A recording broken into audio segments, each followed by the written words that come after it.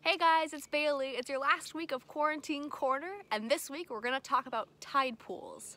Tide pools are really awesome because they're a great place to check out all summer long. It's probably the best time to go looking for them. So what is a tide pool exactly?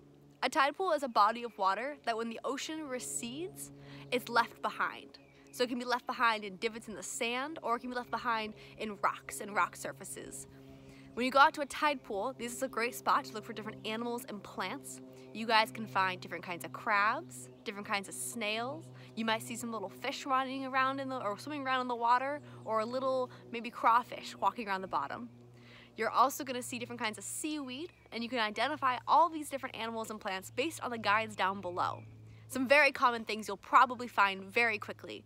You're going to find green crabs, which are an invasive species that come over to us from Europe.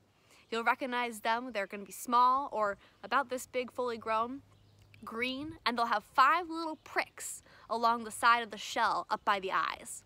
You can always remember that because green has 5 letters, and so they'll have 5 pricks on each side of their shoulders. The next thing you're going to easily find are dog whelks and periwinkles. Those are 2 different kinds of snails.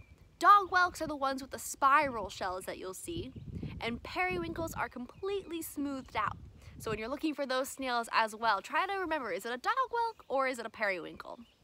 Alright guys, that's about it for now, so happy hunting out there in the tide pools. Make sure you guys are careful when you're walking on the rocks and seaweed. It's nice and slippery, and don't forget to dig into the seaweed as well. Great places to find crabs. Alright, have a good one guys. Happy hunting.